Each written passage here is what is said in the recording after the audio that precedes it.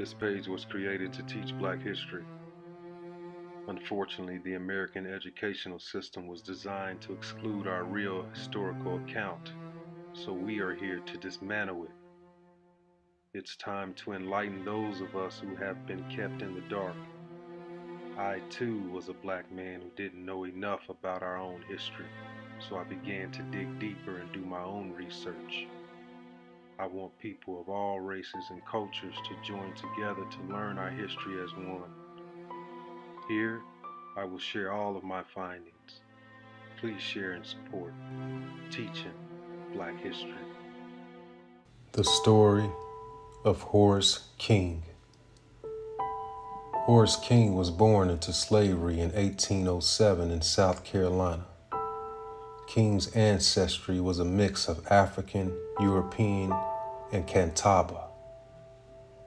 Taught to read and write at an early age, he had become a proficient carpenter and mechanic by his teenage years.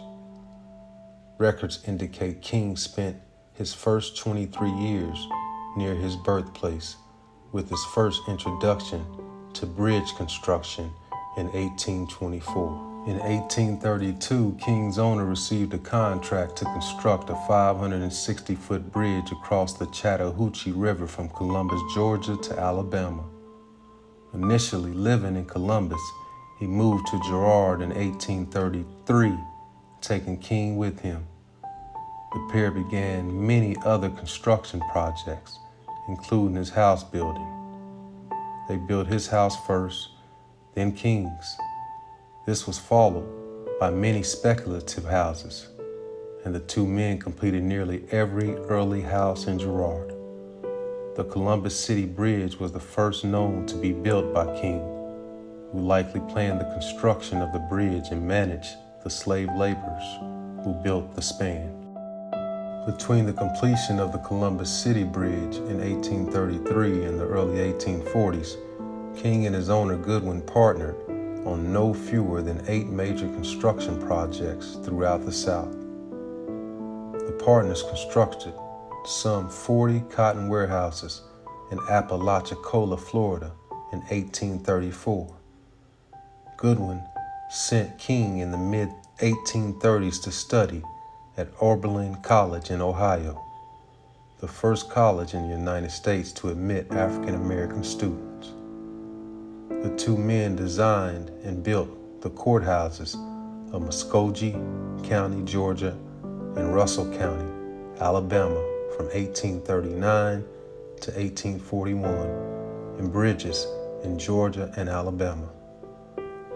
They built a replacement for their Columbus City Bridge between Columbus and Girard in 1841, as the original had been destroyed during an 1838 flood. King was allowed to marry Frances Thomas, a free woman of color, in April 1839. By 1840, King was being publicly acknowledged as being a co-builder along with Godwin, an uncommon honor for a slave. King's prominence had eclipsed that of his master by the early 1840s. He worked independently as architect and superintendent of major bridge projects in Mississippi and Alabama. Despite his enslavement, King was allowed to keep a significant income from his work. In 1846, he used some of his earnings to purchase his freedom from the Godwin family. In 1852, King used his freedom to purchase land near his former master. In 1849, King was hired to construct the framework of the new Capitol building, as well as design and build the twin spiral entry staircases. King used his knowledge of bridge building to cantilever the stair support beams so that the staircases appeared to float without any central support. Around 1855, King formed a partnership with 2 other men to construct the Moores Bridge in Georgia. Instead of collecting a fee for his work, King took stock instead. Gaining a 1/3 interest in the bridge, King moved his wife and children to the area near the bridge about 1858. Francis King and their children collected the bridge tolls and farmed at Moore's Bridge. The earnings from Moore's Bridge generated a steady income for King and his family.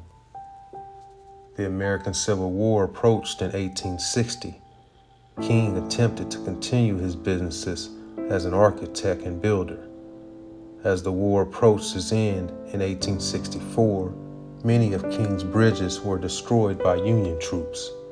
This included Moore's Bridge, which King owned. Francis King died on October 1st, 1864 at Girard, leaving King a widower with 5 surviving children to care for. King remarried in June 1865 to Sarah Jane Jones. King was elected to the Alabama House of Representatives in 1868. King left the Alabama legislature in 1872 and moved his family back to Georgia. While in Georgia, King continued building bridges, but also expanded to include other construction projects, specifically businesses and schools. By the mid-1870s, King had begun to pass on his bridge construction activities to his 5 children, who formed the King Brothers Bridge Company. King's health began failing in the 1880s, and he died on May 28, 1885.